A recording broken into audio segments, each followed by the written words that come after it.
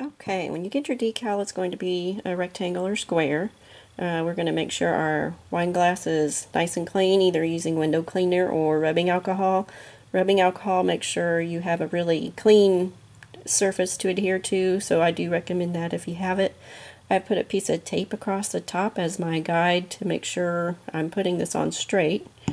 When you get your decal, since we're going on a curved surface, I'm going to go ahead and trim this as close as I possibly can to give me some room to put this decal down as straight as I possibly can and without wrinkles in the letters. So I'm going to trim around it. Now I'm also going to put a couple of slits right here just to help that flourish there on the bottom. So as you can see, I've trimmed it around. Now I'm going to flip it over. I'm going to peel off the backing paper, making sure that the letters are sticking to my tape and not to the backing paper. You just do it slow and careful.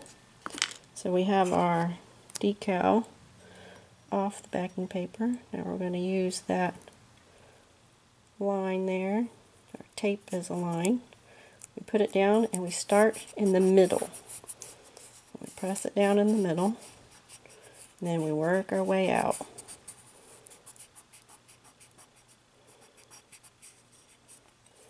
Don't worry if there's wrinkles in the tape. We worry if there's a wrinkle in the letter. So we just keep working out. And then down at the bottom here,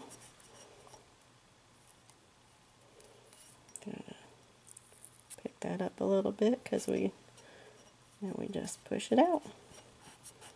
Rub it down real good all over, making sure the lettering's nice and adhered. Then we're going to peel off our transfer tape nice and slow. Again, making sure letters are sticking to the glass.